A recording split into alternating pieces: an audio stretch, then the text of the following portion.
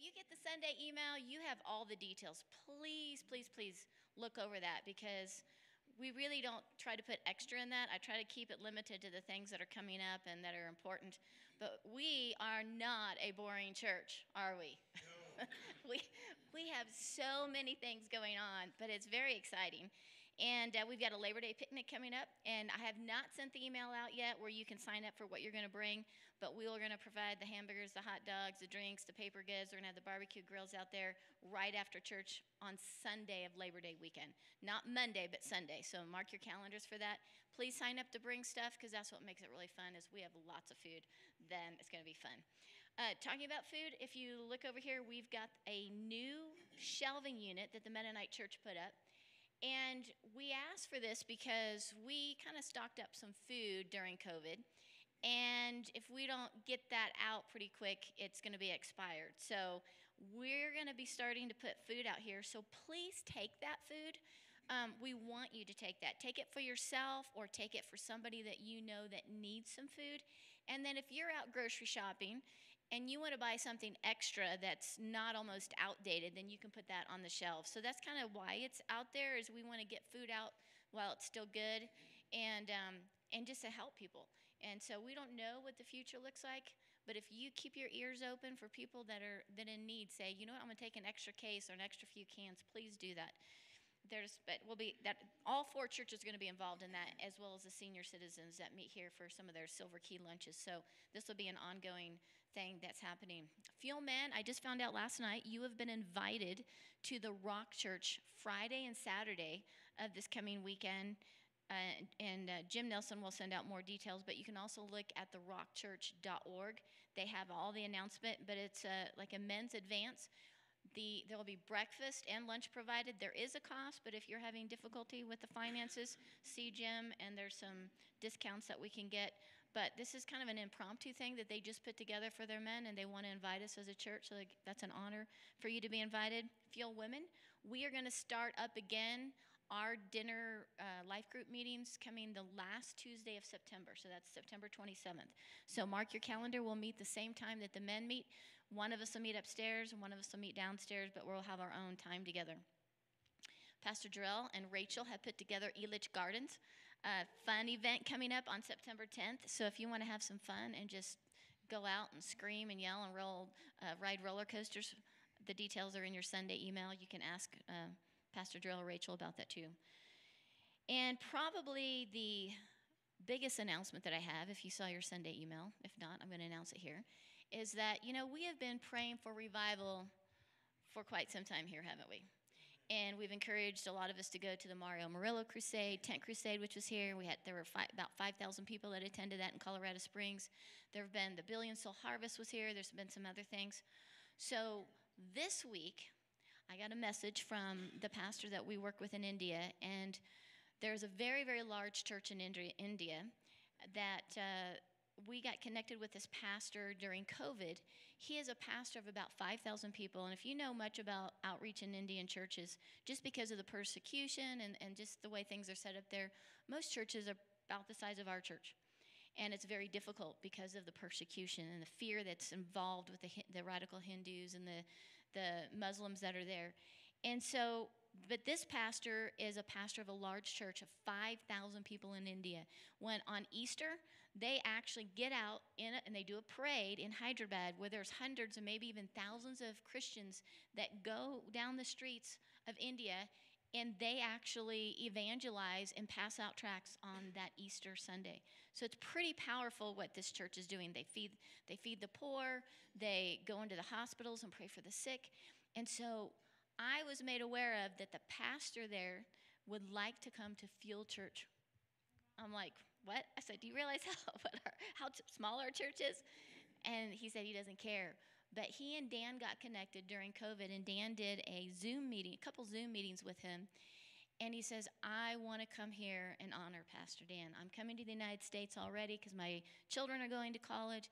I want to come to Field Church. So how many of you know I'm not going to say no to that? I'm like, we're going to have Pastor P.J. Stephen Paul at Field Church. So mark your calendar, Sunday, September 11th. He is going to be here. Now, What I promised is, they said they're completely fine with them coming to a smaller church, but they would like me to make sure I'm advertising that, inviting people. So I need you to be here and invite somebody. You know, we've been praying for a revival here. I believe with all my heart God is sending a pastor all the way across the ocean from India to be at Field Church. God has heard our prayer. So I need you to be here on that Sunday, and I need you to invite absolutely everybody you know to be here. We've been praying for this church to be packed, standing room only, and I think this is going to be an awesome Sunday for that to happen. And Pastor Mike at the Rock Church says he is going to spread the word at his church to encourage some of his people to actually come here on that Sunday. So please make sure you're here on that Sunday. So on that note, we're going to show just a tiny, tiny part of a promo video that he sent. The rest, the link is in your Sunday email. I really want to encourage you to watch all of that because it just shows you how broad the ministry is, and just, again, the honor of having this man who's really anointed of the Lord in evangelism, healing, coming to our church, Field Church.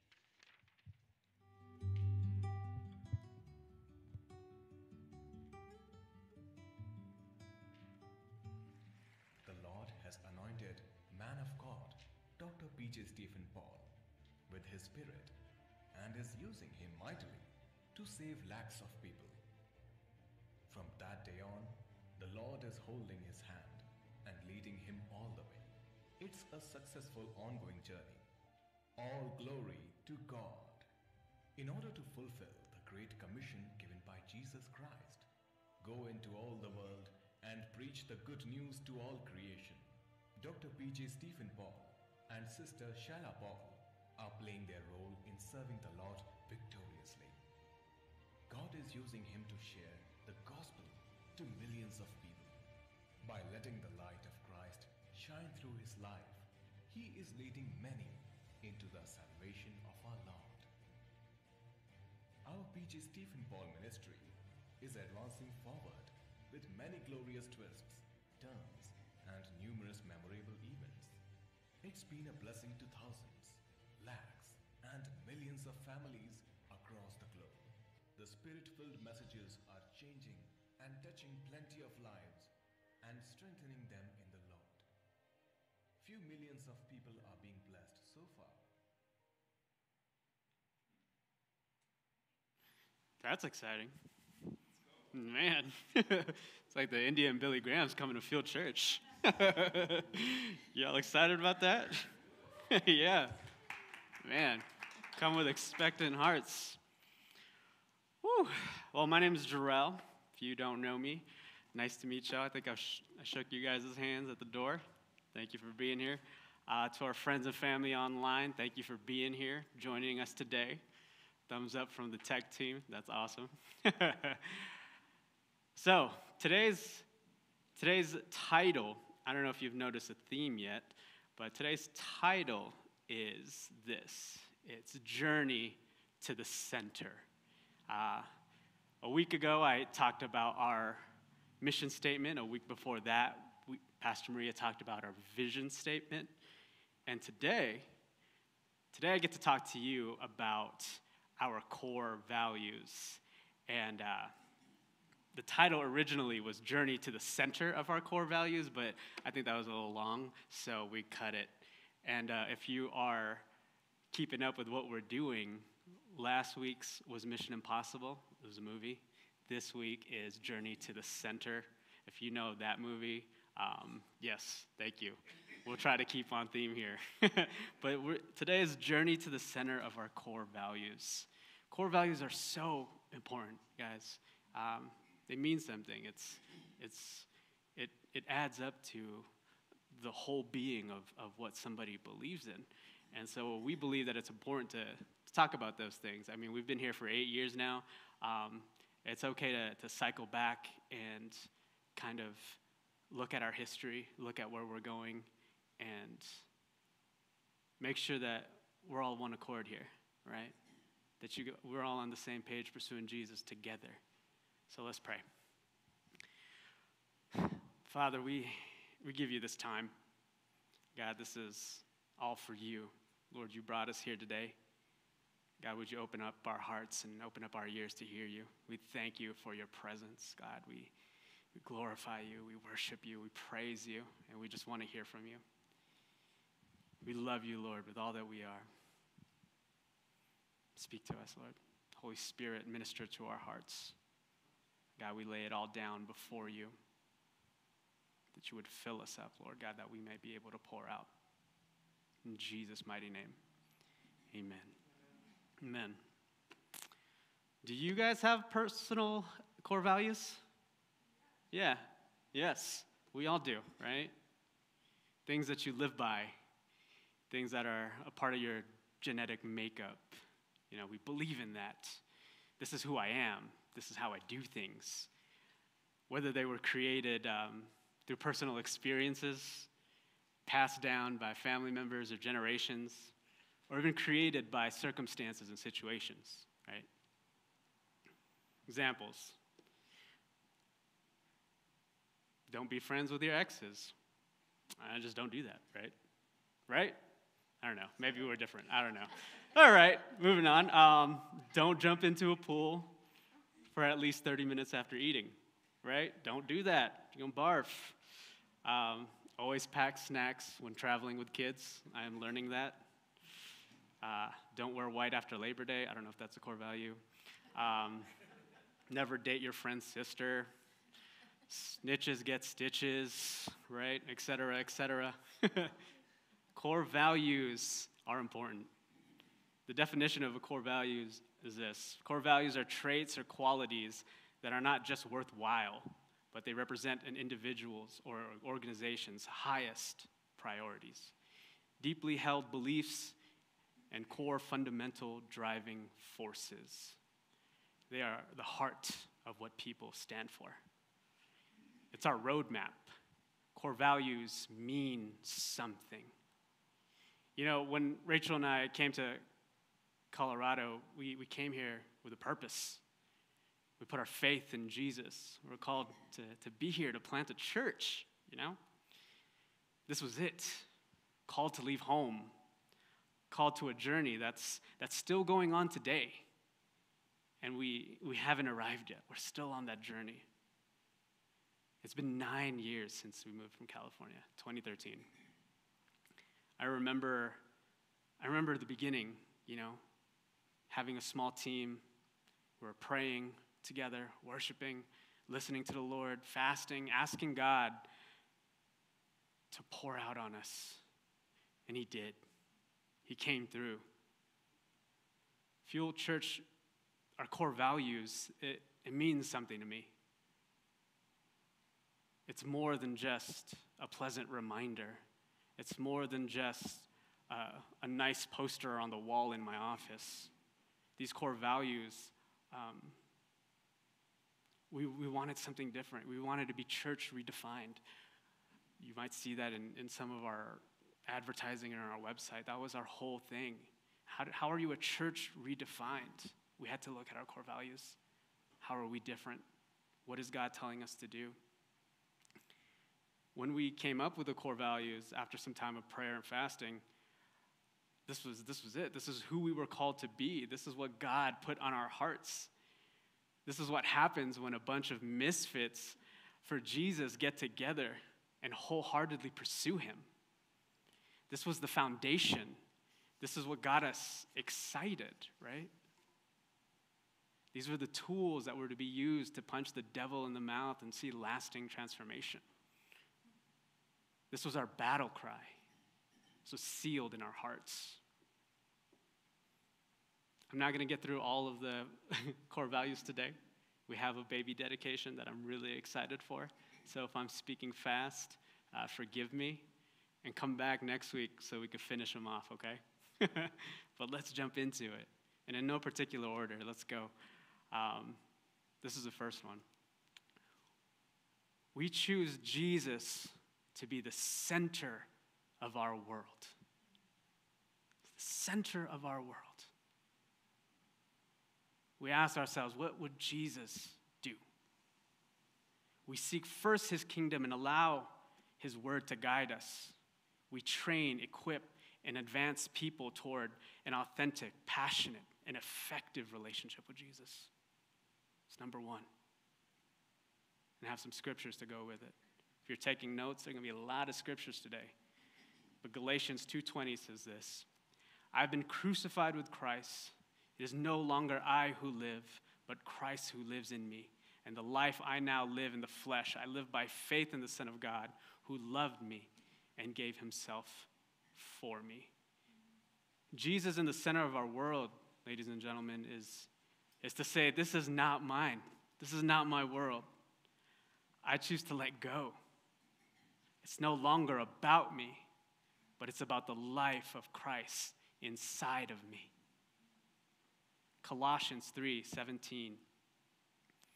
Let the word of Christ richly dwell within you as you teach and admonish one another with all wisdom, and as you sing psalms, hymns, and spiritual songs with gratitude in your hearts to God.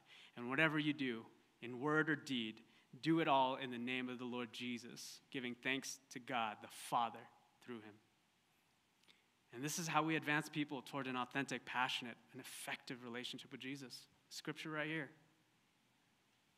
We look to Jesus for all we do, and we give him thanks while we're doing it. 1 Corinthians 11:1 simply says this, follow me as I follow Christ. This is a training ground. In order to train and equip, we need to be passionately pursuing Jesus ourselves as a church. As we follow Christ, we bring people with us. We take those around us and we move forward with Jesus. I love what Paul says there. Follow me as I follow Christ. It's not about me. I'm following somebody else, you know. I'm going towards him, and I'm bringing everybody around me with me. The second core value is we live and we make decisions by radical but secure faith. I love that. We live and make decisions by radical but secure faith. What is the Holy Spirit saying? At any time, we are ready to take a risk, to get creative, to move quickly as the Holy Spirit leads. Proverbs 3:6-7 says this, trust in the Lord with all your heart and lean not on your own understanding. In all your ways acknowledge him, and he will make your path straight. It's about being led, you guys. It's not about this 10-step decision-making process where we drag things through the ground. We're listening for the Holy Spirit. We desire the Holy Spirit. We're passionate about being led by the Holy Spirit. And sometimes it's quick. Sometimes we wait on the Lord, right? We wait on the Lord. Jeremiah 29:11 says this, for I know the plans I have for you, declares the Lord. Plans to prosper you and not to harm you. Plans to give you a hope and a future. John 16:13 says, but when he, the Holy Spirit, the Spirit of truth, comes, he will guide you into all the truth. He will not speak on his own. He will speak only what he hears, and he will tell you what is yet to come. These are promises that allow us to have radical and secure faith.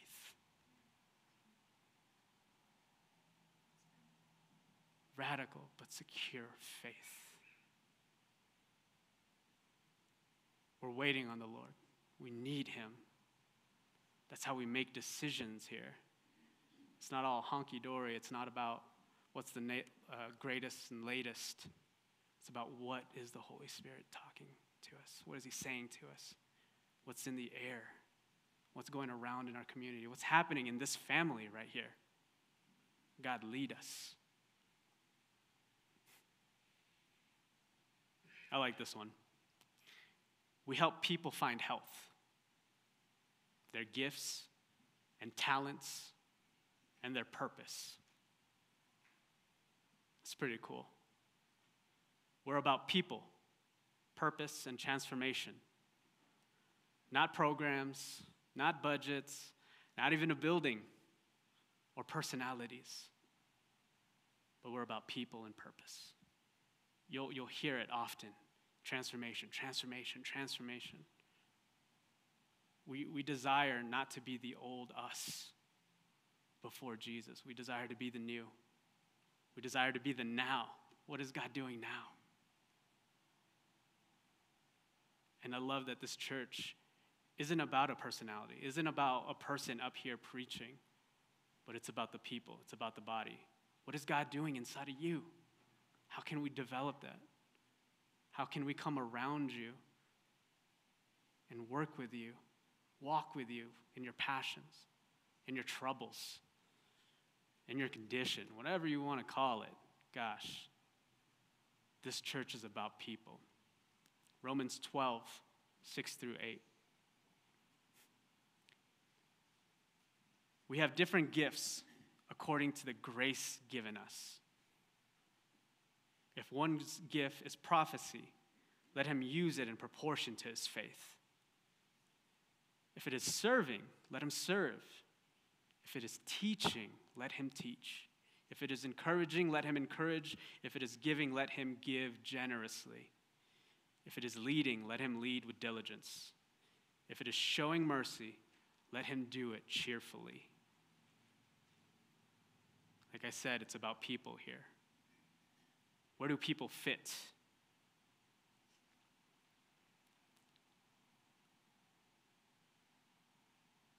What are people's calling?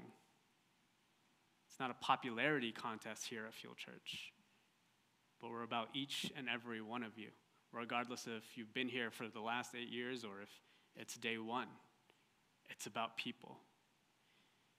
And I was talking to Pastor Maria, something that she has come to know in her time here at Fuel through the years, is that God, we all have different gifts, right? But God will give you gifts, and he'll give you what you need when you need it. Oh, I'm a gifted teacher, I'm a gifted preacher, I'm a gifted intercessor.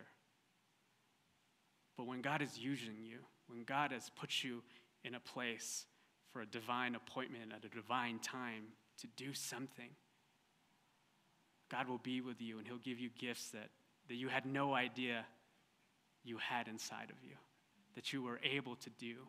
When the Holy Spirit comes alive and you're leaning on him and not on your own understanding, God can do some amazing things, can he not? Amen. And we've seen that here at Field Church. I mean, I've seen it on the mission field. I've seen the most meek little girl who was going like this the whole mission trip come alive and sharing her testimony, praying for people, something that no one ever expected out of her. But in that moment, in that time, she said, yes, God, use me, and he did. Isn't that amazing? We're about people here. And one talks about helping people find their health.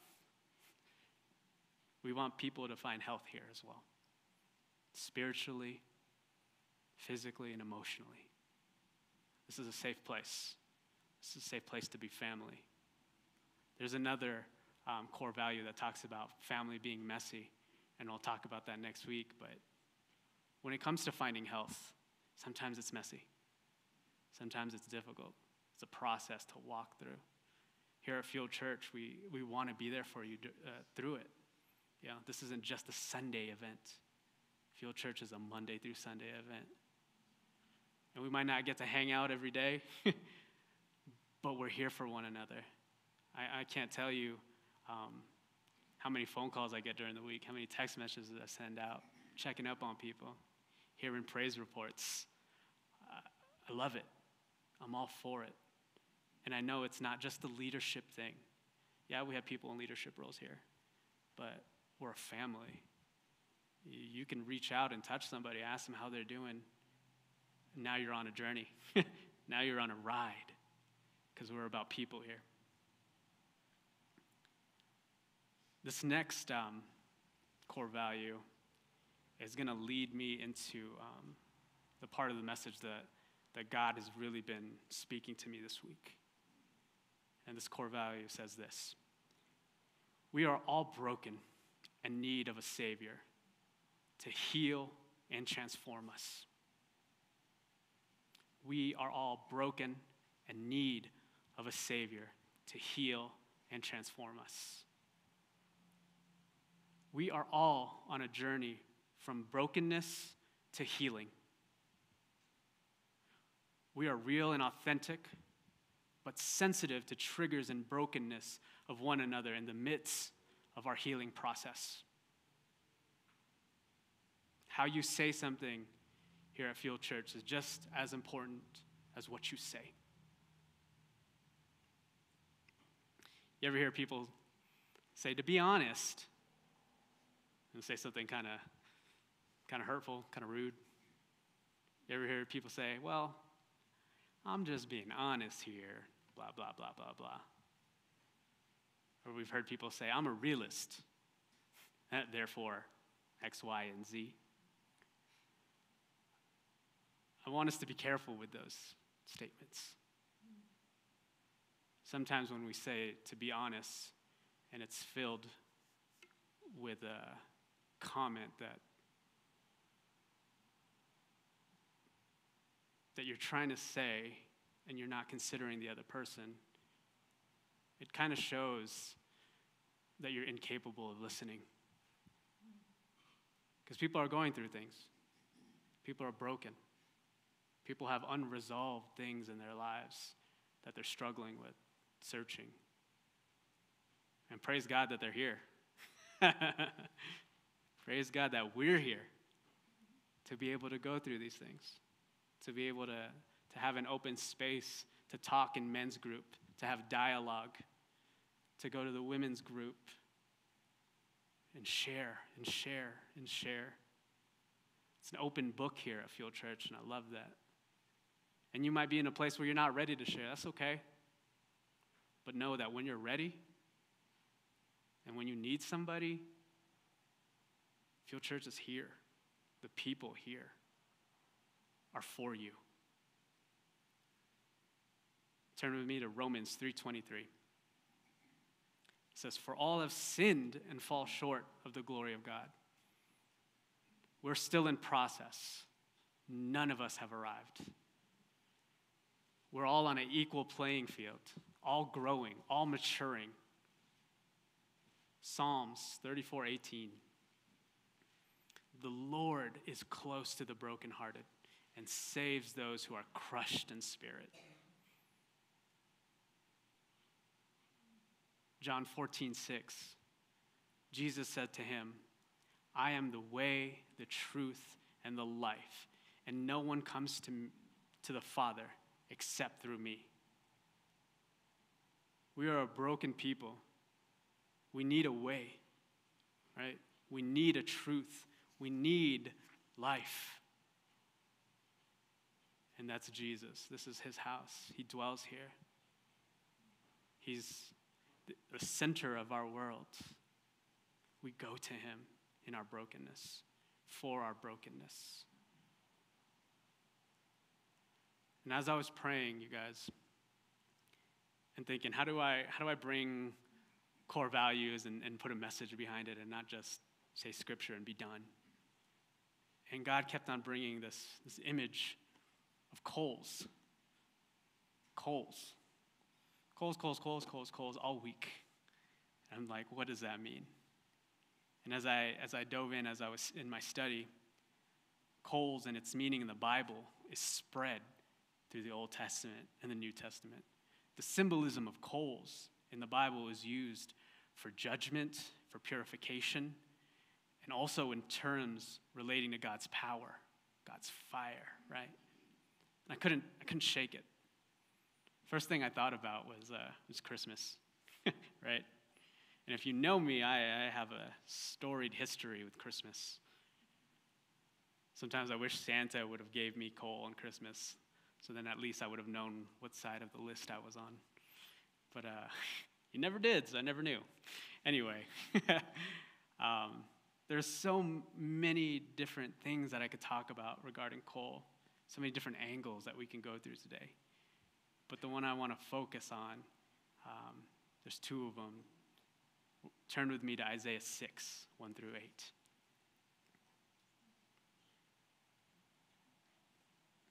And I'm just going to read this for you guys. Follow along with me, and then we'll break it down.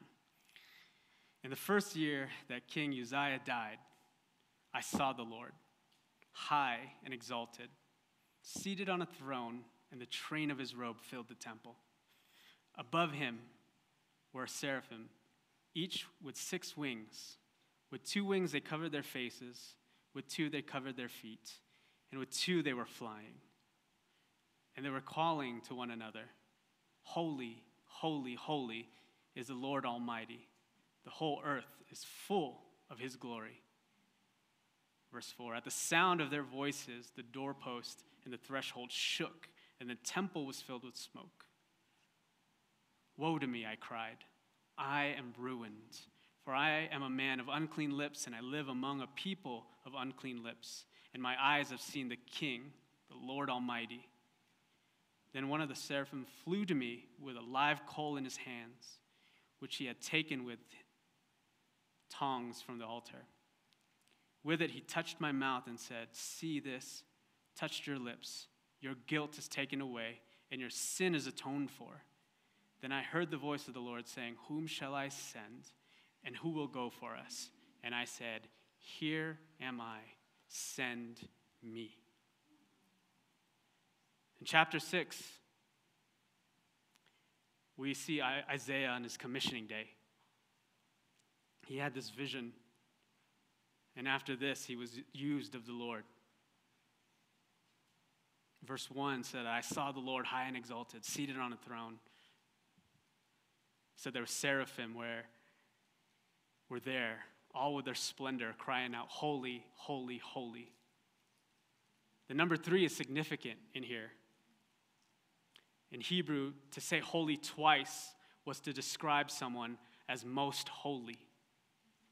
So to say it 3 times intensifies the idea of the highest level of holiness. Isn't that amazing? Followed by the whole earth is full of his glory. There is no one like God. There's no one like him. At this point, this is what Isaiah was seeing. Imagine that. Isaiah said that he was ruined. He thought he was done. He recognized that he wasn't worthy to be in the presence of the Lord. He recognized that his sin and his wickedness, he was pretty sure that he was going to die. And then Isaiah's life changed when he was touched by the burning coal of God's altar. Notice that the fire of the Lord touched Isaiah at the exact point of his confession. "For I am a man of unclean lips," he says. "For I live among a people with unclean lips." The burning coal was applied to his lips. What happened? He was transformed and anointed to speak the word of the Lord. Confession is crucial. It's a crucial part if we desire to go on an intimate journey with God. This is a callback from last Sunday. We desire to be intimate with the Lord, right? We know intimacy with the Lord affects everything that we do. According to the scripture, confession leads to intimacy as well. We need God to take the burning coal of his love and touch us at every point of our brokenness. Can I repeat that? We need God to take the burning coal of his love and touch us at every point of our brokenness. We need to be transformed into vessels that carry his fire. Amen? Isaiah left that temple a changed man. It was his dying day, quote unquote. It was like a log thrown into a bonfire, if you can imagine that. A huge bonfire, consumed by God's fire, which now he carries with him. He carries that. He was used to call on God's people to repent and to return to him. That's how coals were used in this vivid example in the Old Testament. Now let's turn to Luke 24, 13 through 30. This is kind of a lot, but it's important that we go through it to get to our point here. And this is the road to Emmaus. You guys ever open up your Bible and you're reading and you're like, did I miss this? You know, you've read this before. You know this. And it's like brand new. And it's like, how in the world did I did I not see this? You know? Weird. But I was reading Luke 24, and this amazed me. And I feel like it gets thrown into the back because, this is at the point where Jesus died on the cross, his tomb is empty, he ascended into heaven, everybody's all wilding out. What's going on? Where's Jesus? But let's get into it. Luke 24, verse 13. Now, that same day, 2 of them were going to a village called Emmaus, about 7 miles from Jerusalem. They were talking with each other about everything that had happened. As they talked and discussed these things with each other, Jesus himself came up and walked along with them. But they were kept from recognizing him. I don't know how that happens. It doesn't explain here. That's okay. Let's keep going. Jesus asked them, "What are you discussing together as you walk along?" They stood still, their faces downcast. One of them, named Cleopas, asked him, Are you the only one visiting Jerusalem who does not know the things that have happened there in these days? Can you imagine saying that to Jesus? This guy. And then Jesus, right, being so coy, I don't know, I'm trying to imagine what Jesus' posture is. In verse 19, he goes, "What things?" "About Jesus of Nazareth," they replied, speaking right to him. "He was a prophet, powerful in word and deed, before God and all the people. The chief priests and our rulers handed him over to be sentenced to death, and they crucified him. But we had hoped that he was the one who was going to redeem Israel. And what is more, it is the 3rd day since all this took place. In addition, some of our women amazed us. They went to the tomb early this morning, but didn't find his body. They came and told us that they had seen a vision of angels who said he was alive. Then some of our companions went to the tomb and found it just as the woman had said, but they did not see Jesus. He had said to them, 'How foolish you are, and how slow to believe all that the prophets have spoken. Did not the Messiah have to suffer these things and then enter his glory?' And beginning with Moses," check this out, "and beginning with Moses and all the prophets, he explained to them what was said in all the scriptures concerning himself." Jesus took this opportunity to teach. He taught them, starting with Moses and all the prophets before Jesus. That's amazing, right? Can you imagine hearing from Jesus himself, prophecy, what's to come, what happened? I don't know, that boggles my mind. Verse 28, as they approached the village to which they were going, Jesus continued on as if he were going farther. But they urged him strongly, "Stay with us, for it is nearly evening, the day is almost over." So he went in to stay with them. When he was at the table with them, he took bread. He gave thanks, broke it, and began to give it to them. Then their eyes were opened and they recognized him, and he disappeared from their sight. They asked each other, "Were not our hearts burning within us while he talked with us on the road and opened the scripture to us?"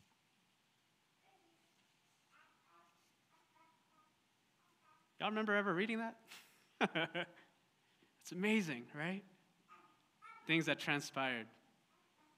How did these two not know? And also make fun of Jesus at the same time. He said, "Are you the only one visiting Jerusalem who does not know?" They basically called Jesus a tourist here. And then the part when Jesus rebukes these two and starts teaching them. Beginning with Moses and all the prophets, he explained to them what was said in all the scriptures concerning himself. These guys are lucky, and they're clueless at the same time. What a blessing, though. God is good like that, isn't he? Even after that, the two still didn't know, had no idea. So they invited Jesus in, and they invited him in. And they invited him in when it said that it looked like Jesus was going to continue on. They stopped him, and they urged him to come and stay with him.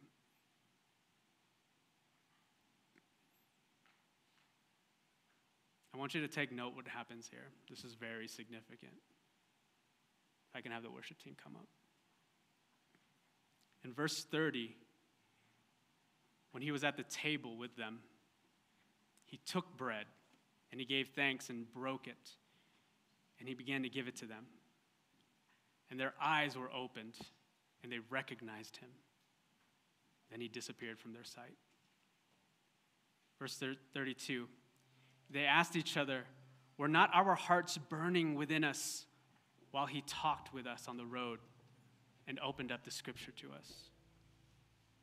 The reason their hearts were burning was because someone was taking up residence with them.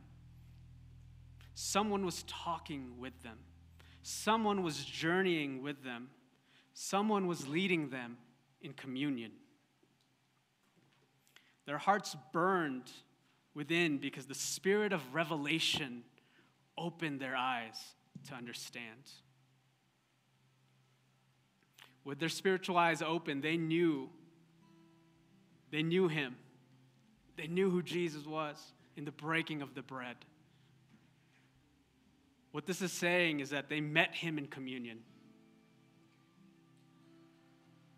When he vanished from their sights, they were left with the fire of God. They were left with living coals of fire in their hearts. We are called to be carriers of the fire. The Lord is looking to see if we have that fire within us. Are we still burning? Are we still passionate? Has the fire gone out? We need God to touch us with the burning coal like Isaiah. We need to look at communion and ask ourselves, do I leave the table with a burning heart? Do I recognize Jesus here in this place? Final scripture, Leviticus 6:13. The fire must be kept burning on the altar continuously. It must not go out. Do you guys see how this connects? Let me read that again. The fire must be kept burning on the altar continuously. It must not go out. He's coming to see if on the altar of your life, if that fire is still burning. Let's pray for that. Let's pray for that fire to start. Let's pray for that fire to grow. If it needs to be fueled, and that it keeps burning. Amen? There's these coals. Coals. That's what God is speaking to me. And I think about Isaiah. I think about it. I touched his lips and he was changed. I think about how Jesus visited these two and how they said it was like our hearts were burning. It was burning within us. Then he broke bread and then he left. And they knew exactly what they needed to do. They went out and they told the rest of the disciples, we were with Jesus. Things changed after that burning happens in their hearts. Things change when we become passionate for the Lord. Is that where you're at? And that's not a judgment call. That's not here to condemn. That's a call to action. We have these core values for a reason. It's to set us up. It's to get us ready. It's to move forward. It's for everyone.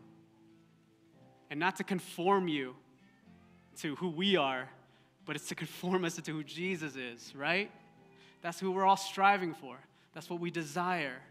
We have questions. We have concerns. We need direction.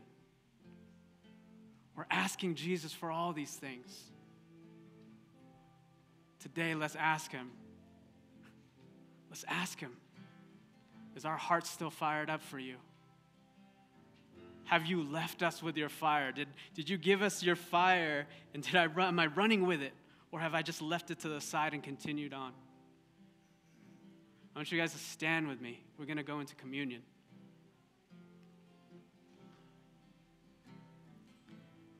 Jesus went into these two disciples and into their house, still not knowing who he was, and he broke bread with them.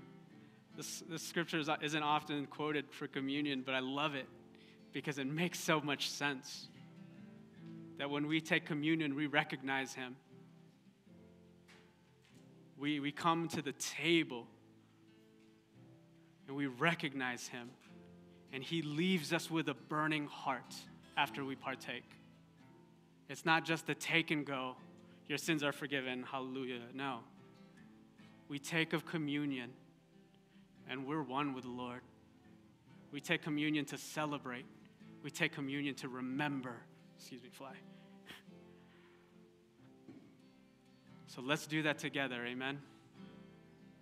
I want you guys to go ahead and come up here, take of the elements. If you're watching online, do that at your own leisure. And then let's stay right here. Let's take the elements together, and then I'll pray and release us into the baby dedication. Thank you so much for tuning in to the original Fuel Church YouTube and being a part of what we're doing here at Fuel. Don't forget to like, comment, and subscribe. If you enjoyed what you heard today, share it with a friend. And if you'd like to support Fuel and Fuel International, information to do so will be in the description below. Have an awesome day. Look forward to seeing you soon.